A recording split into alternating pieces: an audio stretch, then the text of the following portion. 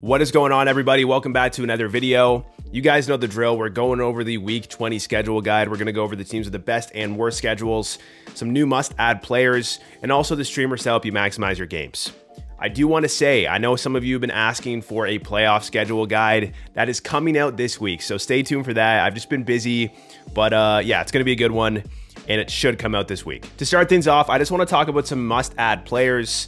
Some of these guys I've talked about quite a bit. Some of them are new, but generally these are just players that I think are good adds, and I think their roster percentage on a platform like Yahoo is too low. First off, we have Sean Monahan. I know in a lot of serious leagues he's already been picked up, but I had to mention him. He's playing really well on the Jets, and he's really transforming their power play. Since joining the Jets, their power play has tripled in terms of percentage. So obviously that's not sustainable, but I do think Monahan is helping this power play, and he's going to be pretty good for the rest of the year. Next up, we have Tom Wilson of the Washington Capitals. Wilson's been disappointing this year, I understand. His production has not been great. Always puts up great peripherals, so that's kind of the safe floor that he has baked in. But we just learned that with Oshie out, he's on the first line in the first line power play. So yeah, we don't know how serious the TJ Oshie injury is, but based off the initial reports that we have, he's probably out long term. So Wilson should be back on this first line power play and back in the top six. If he's on the first line with Ovechkin and Strome, that's awesome. And I think he does have a chance to bounce back with this deployment. Next, we got Dylan Strome. This one's obvious, guys. He's playing fantastic as of late. Ovechkin's been really picking it up, which has certainly helped Strome. But I think Strome is just super underrated in general, guys. If you're looking at his totals last year, he had like 60-something points despite averaging 16-something minutes a game. So he's getting more ice time now. First line power play. I think he's going to be great for the rest of the year, and the Capitals have a great playoff schedule. So yeah, in my opinion, Strome is a fantastic ad. Next, we have Boone Jenner. This is just a guy that I think is criminally underrated. He gets good deployment. He puts up amazing peripherals. He can score goals. And yeah, I just think that his roster percentage is too low. So if he is somehow available on your wire, people are sleeping on him, go pick him up. Next, we got Troy Terry. This one's pretty obvious too, guys. If you're looking at the last month for Troy Terry, he's been on absolute fire. I think that he's an underrated player, gets great deployment. I know he's on the Ducks, but he should be pretty good for the rest of the year, so take a look at him. Next, we got Shane Pinto. This guy's been very good since returning from his suspension, and what I was surprised about is his ice time. Like, he's getting 18, 19 minutes per game. If you're looking at the last couple of games, he's getting these type of minutes, and that's really impressive. And another thing for Pinto is that he's on the first line power play. They have Tim Stützle on the second line power play. I don't necessarily understand that decision. They have Norris on the first line power play as well. But if Pinto keeps getting these type of minutes and on the first line power play, he is an absolute must-add player. He also puts up really good peripherals too. So yeah, Pinto, in my opinion, super low roster percentage, fantastic ad. Next, we got Zach Werenski. He's not really a new must-add player, but in my opinion, he's super underrated, guys. He just scored 2 goals the other night. He always puts up good peripherals, and he takes a lot of shots. So he should be like an 80%, 90% roster percentage player on Yahoo, and he's not. So if he is available because people just don't understand that he's really good, then please take a look at him. Next up, we have Brandon Montour. I've talked about this guy enough, so I will not waste your time, but if he is available, pick him up, guys. He's getting the same deployment as last season on this Panthers offense, and we're already starting to see him bounce back. So I'm expecting a strong finish for Brandon Montour. Next up, we have Joseph Woll of the Toronto Maple Leafs. He is in the AHL right now on a conditioning stint. He played 1 game last night, I believe. It might have been 2 nights ago. And he played fantastic, guys. He put up a lot of saves. He made some fantastic saves as well. And I know Sammy's played really well. I understand this. So it might be a little bit of an issue, you know, when Woll gets called up. There could be a split, a little bit of competition there. I don't love that. Obviously, in a points league, you really want a guy to get the majority of starts. But yeah, I mean, with Woll, when he was healthy, he was playing fantastic. He was clearly better than Sammy, and I do think that if he plays like his former self before the injury, there's a chance he becomes the #1 starter once again. So please take a look at Woll, take a gamble on him, take a chance, and it could pay off. Next, we got Gabriel Vilardi of the Winnipeg Jets. Vilardi is a very streaky player. He'll have a couple of games where he has like 3 or 4 multi-point games and then cool off for like 8 games after that. But with Vilardi, I think he's a super talented player. His deployment is great. He gets, you know, top 6 minutes on the first line power play. And with the way that he's very streaky, he can help you win weeks. So I think Vilardi is a great ad. And yeah, if he's available, take a look at him. Next, we got Anthony Cirelli of the Tampa Bay Lightning. Cirelli's been playing really good lately, and he's also getting a ton of minutes. That's not the reason why he's a must-add player, though. The reason that he's a must-add player is because he's on the first-line power play, the best power play in the league, the Tampa Bay Lightning. And obviously, I don't have a crystal ball. I can't predict how long he's going to be on this first-line power play, but that is huge. You know, Nick Paul got bumped down to the second unit. We'll see what happens, but if Cirelli can manage to stay on this first-line power play, I think he's going to be really good for the rest of the year. Next up, we have Artturi Lehkonen. He's been a must-add player in my videos over the last couple of weeks. I don't really have anything new to say, but just that he's underrated and that he gets really good minutes. He's on the first-line power play, one of the best power plays in the league in the Colorado Avalanche. And I think he's going to be really good for the rest of the year. Moving on, we have some more ads that I like. Juraj Slafkovsky. This one's obvious, guys. I doubt he's available in any serious league, unless you're in a really shallow league. But I had to include him because his roster percentage is still pretty low. If you're in a casual league and, you know, he could be available somehow, then yes, pick him up. His deployment is cemented, first line power play, good peripherals, just a very solid player for the rest of the season. Next up, we have Rickard Rakell of the Pittsburgh Penguins. Gensel is injured. He's out week to week, and there's a chance that he could get moved as well. But with Gensel out, Rakell is on the first line and the first line power play with Sidney Crosby. He puts up good peripherals, he gets good minutes, and I think he's going to be a pretty solid player for the rest of the year in fantasy. Next up, we have Wyatt Johnston of the Dallas Stars. What I will say about Wyatt Johnston is that I understand he's on the third line right now. They had him on the first line for a little bit. They kind of been mixing up their lines. Sometimes he'll be on the first line, sometimes he'll be on the third line. I don't love that. But what I do love is his production and also the fact that some of the games that we've seen recently, he's getting serious minutes. I tweeted about this on my Twitter/X at FIREDUP. If you want to give me a follow, I post a lot of up-to-date information on there. But he had like back-to-back games where he played over 21 minutes. And he's just a young player that looks really good out there. So I think that Wyatt Johnston's going to be pretty good for the rest of the year. Next up, we have Jack Roslovic of the Columbus Blue Jackets. Currently, he's on the first line. He's getting really good minutes, and he's also producing. So in a deeper league, I think he's a fantastic option.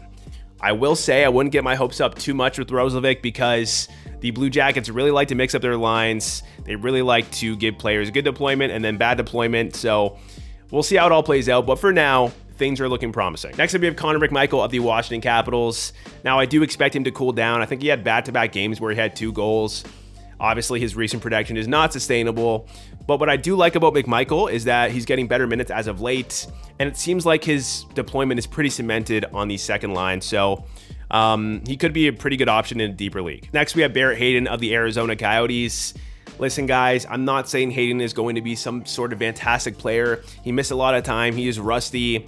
However, I do think that he's pretty underrated, and in a deeper league, he could pay off. So if you're in like a 14 or 16 team league and it's hard to find value on the waiver wire, Hayden could be a good option. I do expect him to get back on the first line power play at some point, maybe back on the first line with Clayton Keller. I don't know what will happen, but I do think he's underrated in a deeper league, so please take a look at him. Lastly, we got 2 more players. Matthew Joseph of the Ottawa Senators. He's been producing really good lately, and currently he's on the first line with Tim Stützle and Claude Giroux. So, you know, obviously I don't know how long this deployment is going to last, but in a deeper league where it's hard to find value on the waiver wire, Joseph could be a fantastic option in the short term. Then lastly, we have Logan Stankoven of the Dallas Stars.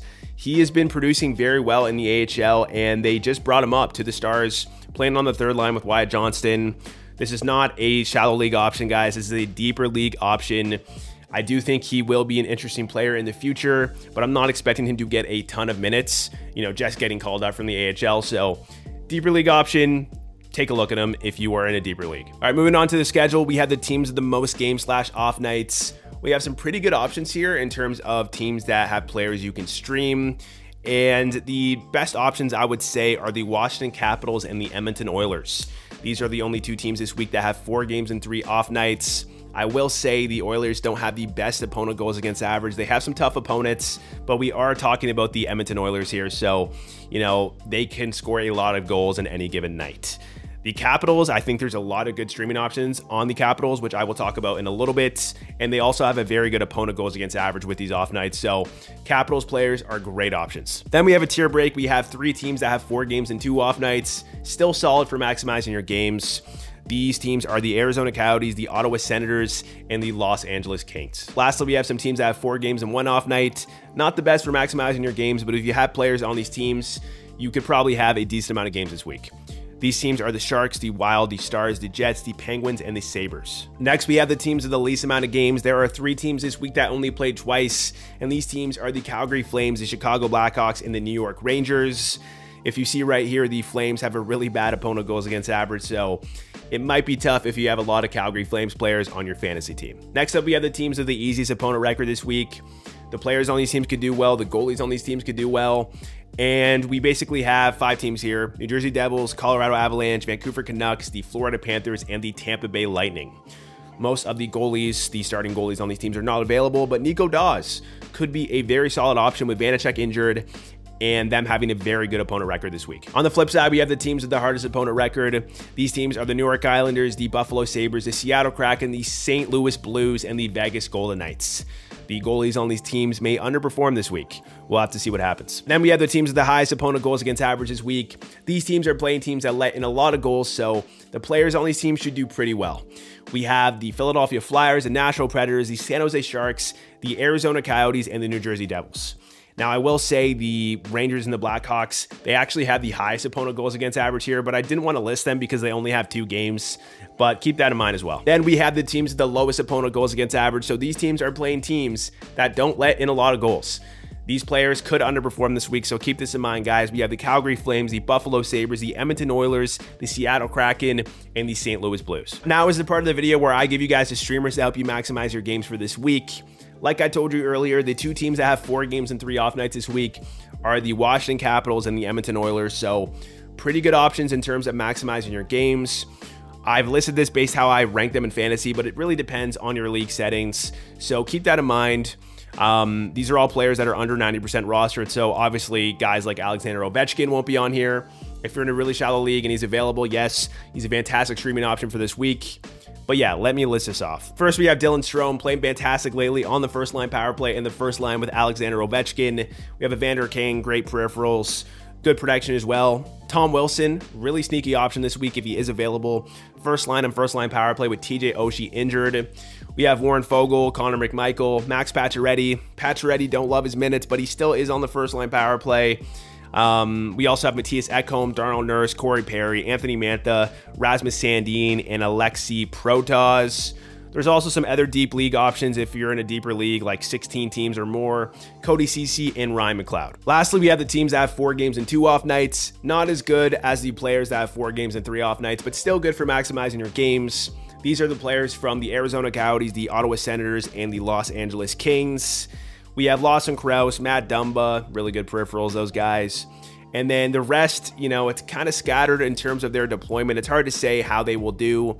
Dylan Gunther's on the first line right now in the first line power play. Could be a good option. Sean Durzee's still on the first line power play. Schmaltz, he's on the third line now, which I don't love. Still on the first line power play though. Barrett Hayden, third line. I don't know. I think Hayden will bounce back soon. This week could be it, but we might have to wait a little bit until that happens. Matias Michelli, he's always pretty solid, but doesn't put up any peripherals.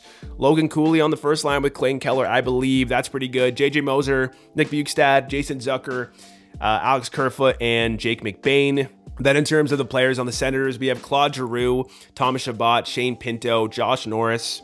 Pinto and Norris are both on the first line power play, so keep that in mind. We have Jacob Chikrin, Drake Batherson, Jake Sanderson, who's also still on the first line power play. I like him and his peripherals as well lately. Matthew Joseph, who is on the first line right now with Tim Stutzla and Claude Giroux. Definitely an underrated option. We have Vladimir Tarasenko, Ridley Gregg, and Artem Zub. Lastly, we have players on the Los Angeles Kings. We have Adrian Kempe, Kevin Fiala. Fiala, I'm hoping he can bounce back soon, guys. He does have a goal in his last 2 games, but it's been pretty disappointing recently. Maybe this week is the week that he can finally pop off. We also have Quinton Byfield. He's been so good this year. What an incredible player. We have Drew Doughty, Trevor Moore, Anze Kopitar, Pierre-Luc Dubois. Dubois has really been heating up lately. I still don't love his minutes, but he's a good option, especially with his peripherals. We got Phil Deneau, Brant Clark, Alex Lafreniere, and Mikey Anderson. All right, guys, that is the end of the video. Make sure you hit that like button if you enjoyed it. Subscribe if you're new to the channel, and I will catch you in the next one.